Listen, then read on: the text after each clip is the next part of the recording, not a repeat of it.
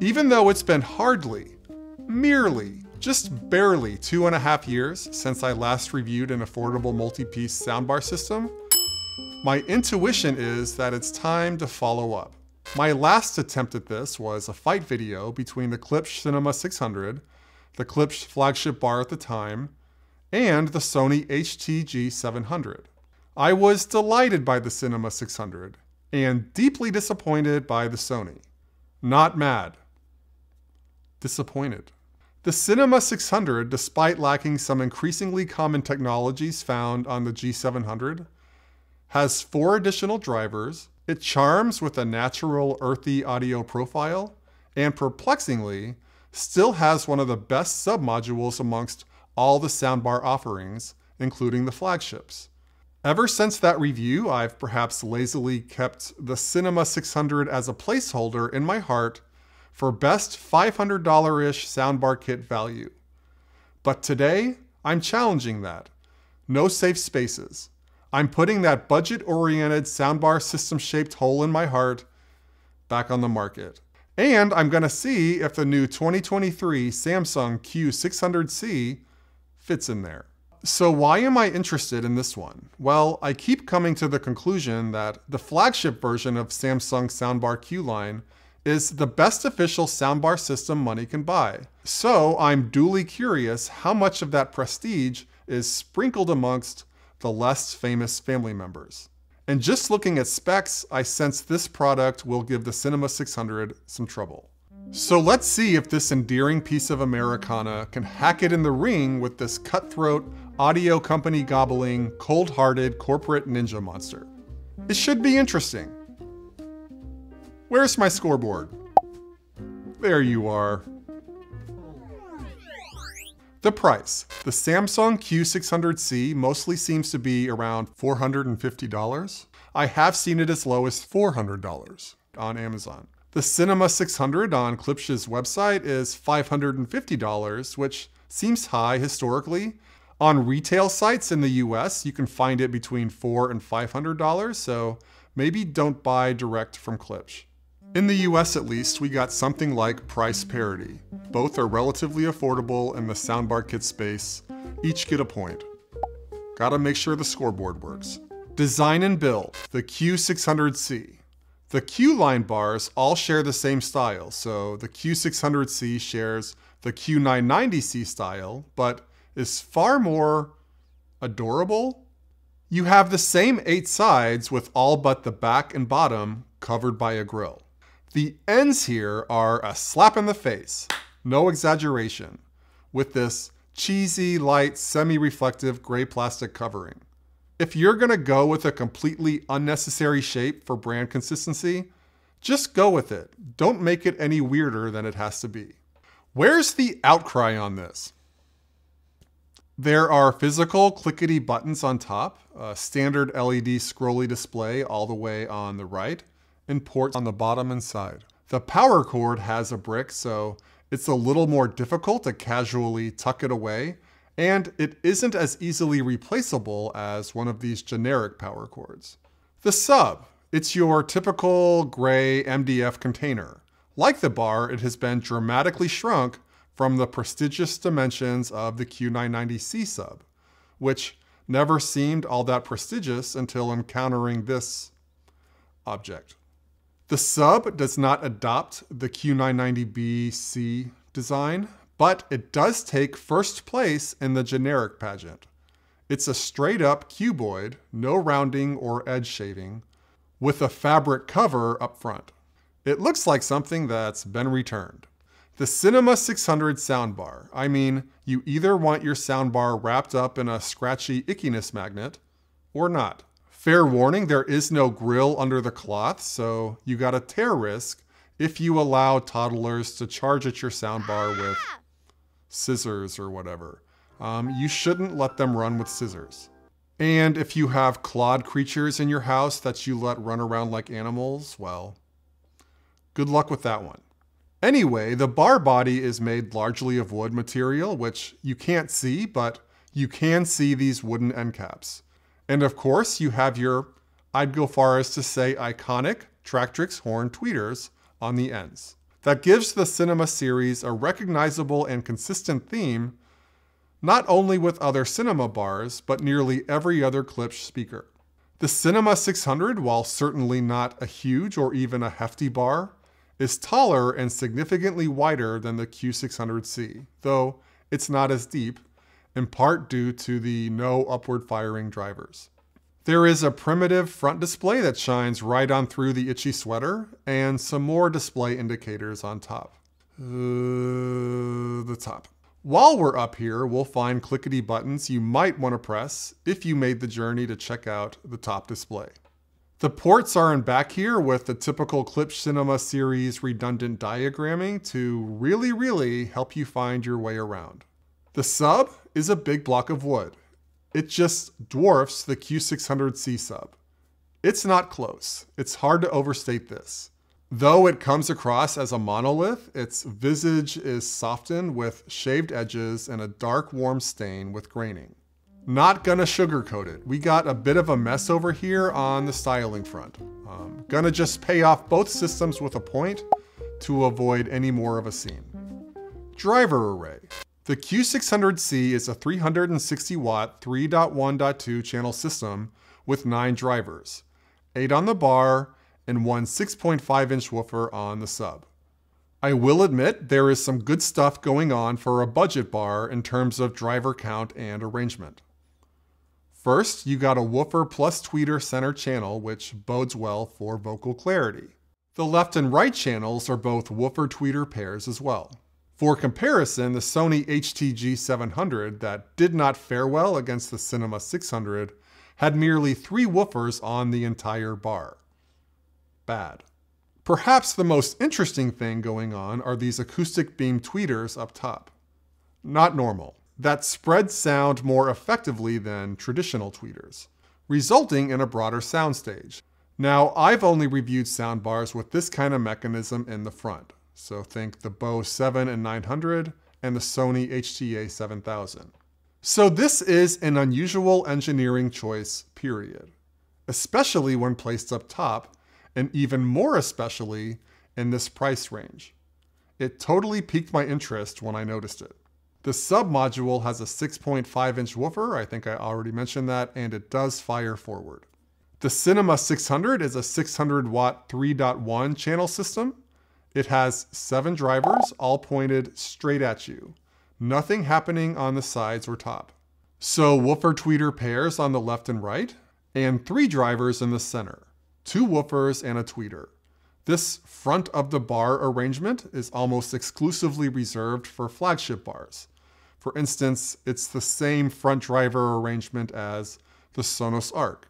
More context on the Tractrix horns. They look funny on purpose, and that purpose is to keep sound forward focused, which makes sense because they were designed initially for traditional stereo pairs, not for spatial speakers. The sub has a 10-inch downward firing woofer. For reference, that's 2 inches bigger than the Q990C sub. Per usual, the better sounding system will get worked out in my backyard octagon. My wife hates it. No points in this category. Codec support. Let's start with the 600C. So everything pretty much, up to Dolby True HD and DTS HD Master Audio, along with the embedded 3D audio metadata, Dolby Atmos and DTS:X. The Cinema 600, almost the exact opposite of everything. They could have gone full nothing, but they lost their nerve. So you're stuck with just lossy Dolby Digital and stereo PCM. For context, you're not even going to have full compatibility with Dolby Digital Plus, which is still a lossy format that Netflix, Max, Prime, Disney Plus all use. So let's completely forget about the lossless formats discussed 20 seconds ago. The good news is, as long as your TV is not spitting out DTS, you should hear something. Otherwise, well, you're going to find out just how ironic the cinema branding really is. If your Blu-ray has a DTS track, you are not completely lost. There is a really good chance your Blu-ray player has a setting to convert DTS to Dolby. But this is obviously associated with sound quality loss and lameness. Samsung 3 points for not doing what Klipsch did. Ports, the Q600C, eARC, and HDMI input, and optical. What this means is that you can get all of the supported audio formats, even the lossless stuff, either through an eARC TV or the HDMI input on the bar. It's a big deal for those on a holy mission to conserve their audio signal. As an alternative to eARC, you do have optical, but don't use that. It limits what you can do with the TV remote, but more importantly, it severely limits audio data transfer rates. So forget about any of those cool 3D audio formats or lossless multi-channel audio. Beyond stereo. Okay, the Cinema 600. Less impressive. An ARC port, the old-fashioned non-enhanced version, and there is no HDMI input. This would be particularly bad if there were any codecs that would benefit from higher rate audio transfers. There aren't, so the port desert is kind of a moot point, except for the case when it's just logistically easier to plug into the bar. So Klipsch, being music-oriented, gives you two wired options for getting your just audio on the bar, which includes your traditional analog 3.5mm aux-in and optical. Now, this optical input is different than the C and many other bars because it's completely separate from the ARC input. On the 600C, the optical and eARC port are considered the same input, so if both are plugged in at the same time, optical just gets ignored. With the Cinema 600, optical is its own discrete input, so when you switch to optical from ARC, you can enjoy your CD or music streamer. There are two other ports relevant to system expansion, which I'll cover later on. Samsung gets 3 points for offering ports critical for a contemporary home theater audio experience. Klipsch, 1 point for expanding the utility of the bar on the music front. Wireless playback. Sound adjustments, the Cinema 600. Perhaps the biggest sound adjuster, which is still somewhat understated, is the virtual surround mode. When this mode is active, the tweeters are heated up a bit, and the sound spread does come across a little wider, let's just say 15%. And you get this wisp of a 3D effect, which is not an official capacity of this bar. Bottom line, it's a fairly light DSP effect. I was fine leaving it on. So despite this piece of propaganda, which was true at one point or is planned but is not now the case, for EQ handling, you're limited to a handful of EQ presets, which are all but one a black box. So flat, music, movie, game, sports, and news. The profiles are not wildly different. Movie does seem to emphasize bass a bit, making the sound a bit darker. Music had a similar bass effect as movie, but with some mid-treble boosting to make the whole profile a bit more punchy. I typically kept it on flat. You have a night mode and 3 levels of dialogue boost. This multi-level approach seems to be largely exclusive to Klipsch. Room tuning. The bar won't tune to the room, but you can adjust your expectations for what a tuned bar in your room should sound like. Some free but valuable advice with this system. The Q600C. Fewer knobs than the Q990C, but more than the Cinema 600. So we have the familiar EQ modes, like adaptive mode, but in this case, I don't sense it's based on any microphone-based audio processing. Surround sound mode uses all the drivers, but lays off on some of the more extreme DSP funny business. Game Pro, as always, exaggerates the soundstage, making all your violent video games that much more traumatizing. And Standard, where the system uses only the channels requested by the audio, so stereo signals will use left, right, and bass. Manual EQ controls are limited to bass and treble, no matter the sound mode, and channel adjustments are limited to center, height, and woofer. Looking for a room tuning feature? Look elsewhere, that costs more.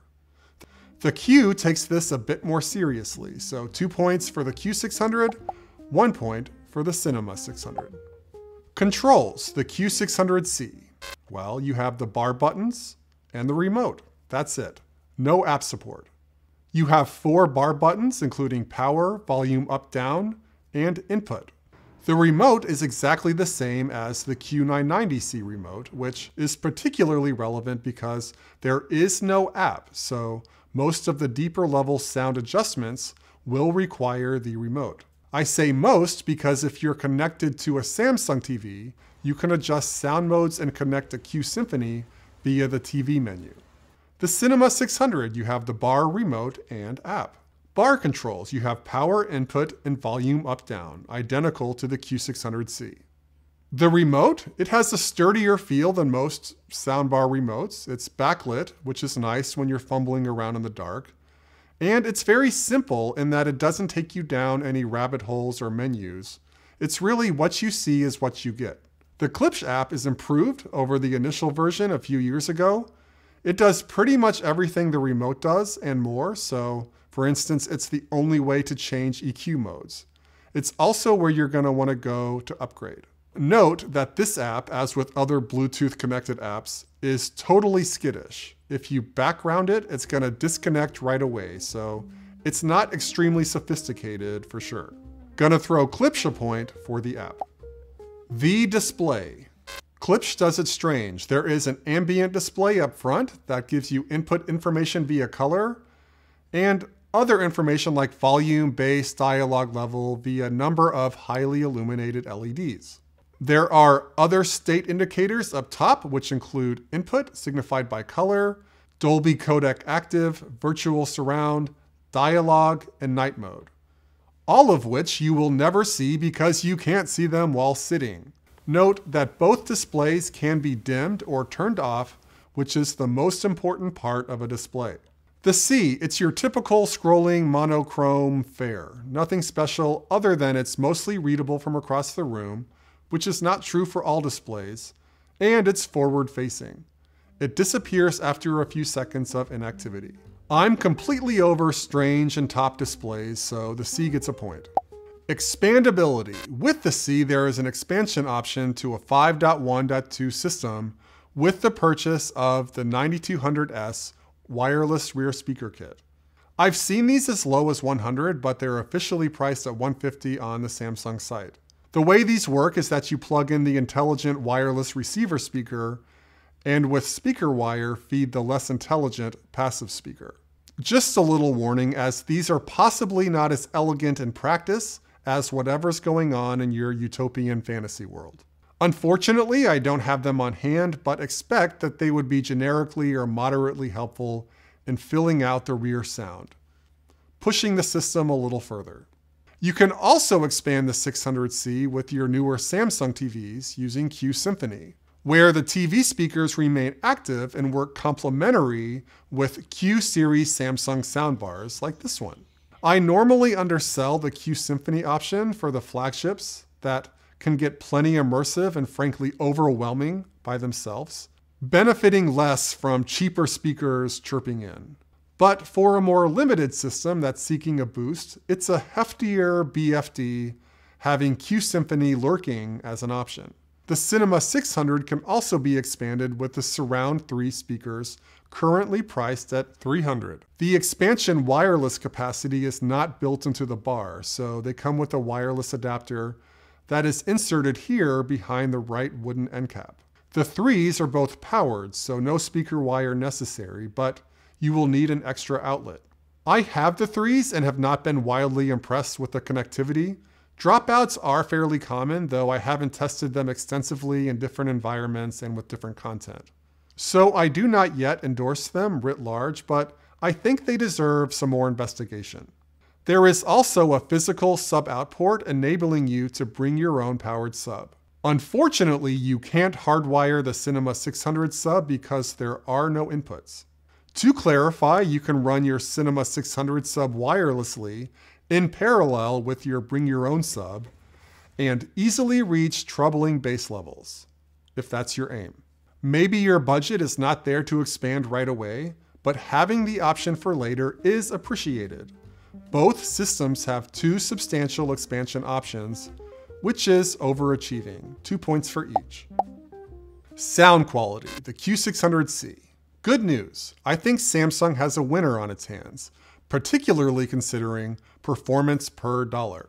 It transforms your horrific TV sound to not a full surround experience, of course not, but to something that goes way beyond being simply a TV sound enhancer. When I unplugged this system and the sound went back to the TV, the degradation was like a gut punch. I'm still recovering. Always remember how bad TV sound is. The sound profile comes across fairly natural amongst the broader soundbar field, with a decent respect for the mids, including the lower mids. There is meat in the sound sandwich, which is often skipped on soundbars at this price point. I'd also say some of that prickly top-end treble mischief, which seems to bother some on the Q900 series, is attenuated on this bar, not as noticeable.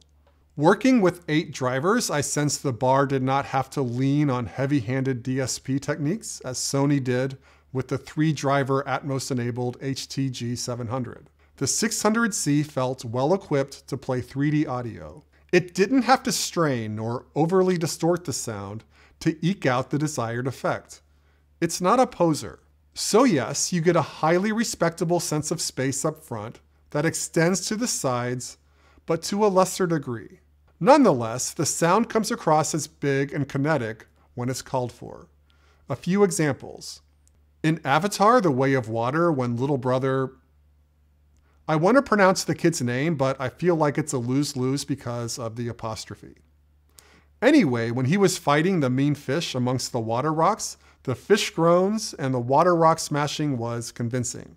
Mad Max war scenes were angular and impressively immersive. I've heard these scenes many times and on much more expensive soundbar systems, and I still think it sounded pretty impressive on the 600C. Dunkirk, the aerial scene sounded hyper-real and was highly directional, which is impressive when you're missing rear speakers.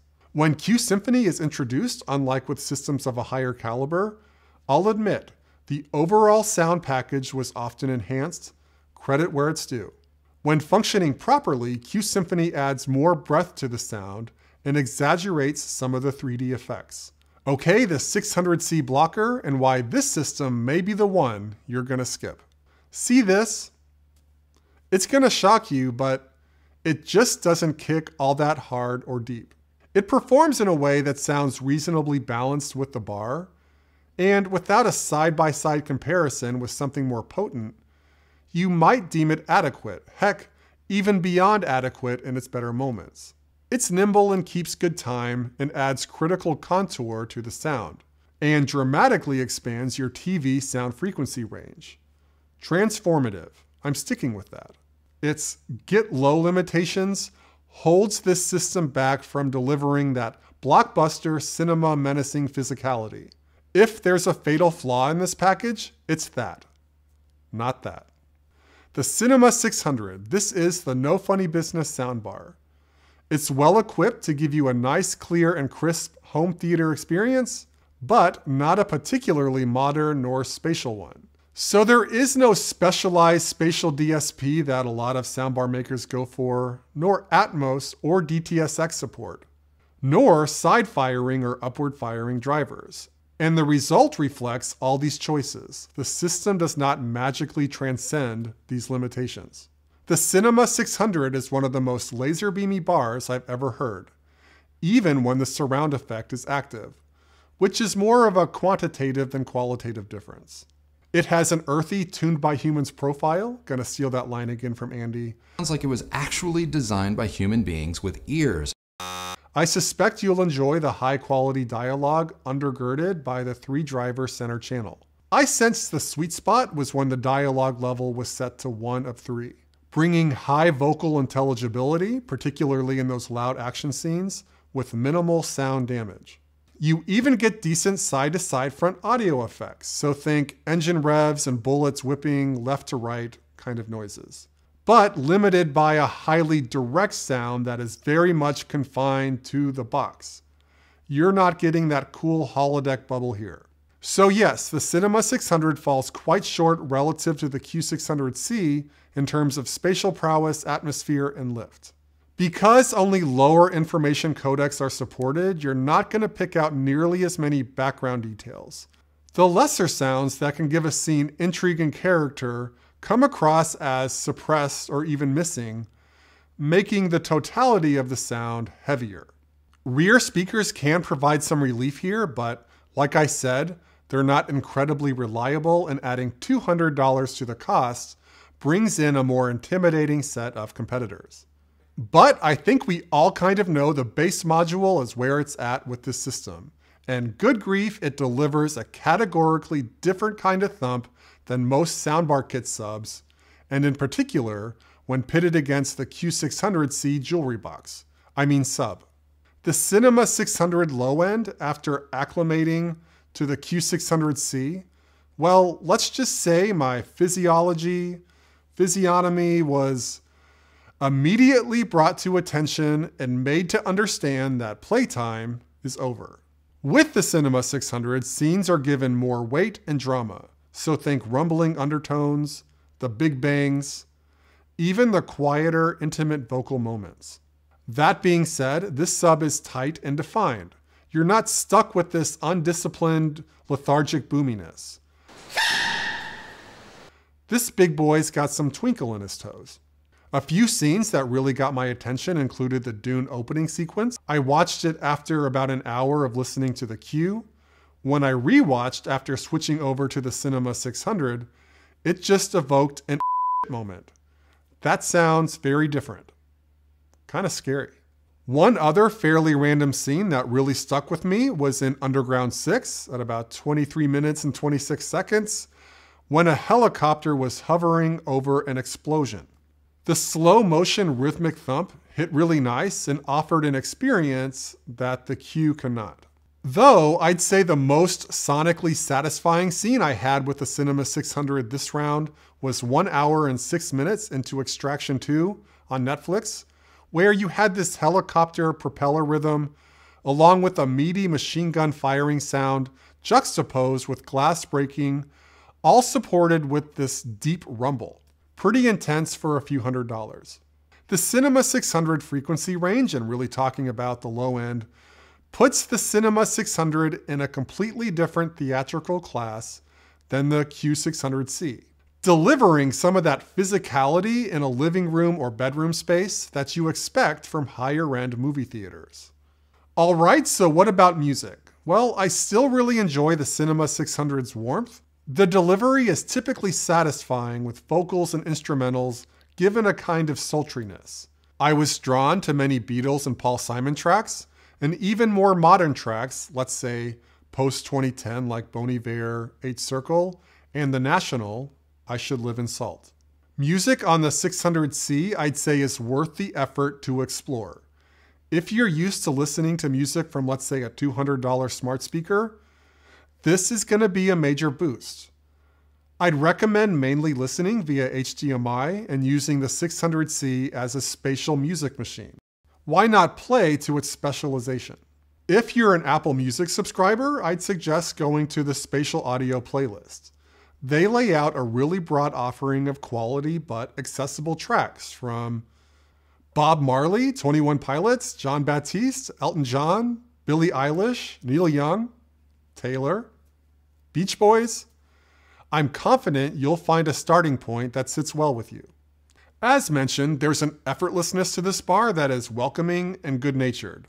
But again, if you want some of those tracks to get into your chest, they won't get there with this system. It doesn't have the requisite hardware. Both of these systems deserve points for sound quality. I'm actually quite pleased with both for different reasons. However, I'm gonna declare a sound winner, and it has a 600 in its name. The Samsung Q600C. Its capacity to render modern Atmos tracks due to its upward firing drivers and broad codec support adds the lift, detail, and texture that I think may be more of a starting point than really deep bass. I know a significant number of you are going to disagree with me on this. I get it. I'm not going to push back on the counter argument too hard. But to me, it comes across as the bar most of you would want to take home if given a choice between the two. The Cinema 600, even giving its charming sound profile and bully bass its due, just leaves too much audio information on the table, flattening content to just a lossy Dolby Digital, which is a little too much to shrug off especially when you're straining to hear the more subtle aspects of the scene that the Q600C offered with ease. Bottom line, Samsung strikes a more appropriate, let's say prudent balance in terms of how it distributes its strengths. 5 points for Samsung, 4 for Klipsch. So the final score is not terribly close. My worry came true. I suppose I will need to relinquish the Cinema 600 and replace it with the Q600C.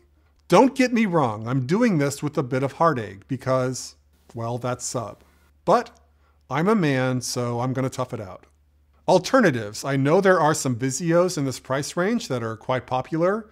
I haven't heard them, but was not overly impressed with the Elevate, so I'm a little skeptical.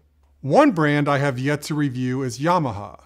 I have some intuition this brand could make a serious play for my favorite mid-ranged price soundbar system. You'll just have to pay attention to my channel to find out. And the big elephant in the room. The flagship Klipsch Cinema 1200, at least at the time of this recording, is $800 in the US. Let's just call that the lowest official price point for flagship performance. And based on recent experience with my 1200, the software issues that were not great at launch but really cluster-fucked all over the place after its first major update have been largely dealt with, so I feel comfortable recommending it again. It's a beast. All right, gonna wrap this up. Please help me reach my 20,000 sub goal by 2024 so I can finally debut my 20,000 sub goal dance. Thanks for watching, catch you on the next one. Andy and I have a lot in common. Shirts, a cool person voice, Decidedly monaural and vague. subscribers, and my wife, like Andrew, spends all her time helping me with my YouTube videos. She would never, vacuum right above me while I'm recording. Trad. Long story short, I'm worried that people are getting our channels confused, so it's time to differentiate. I will do this by reconfirming my commitment to reviewing home audio equipment that responsible people might buy, like those with valid retirement plans.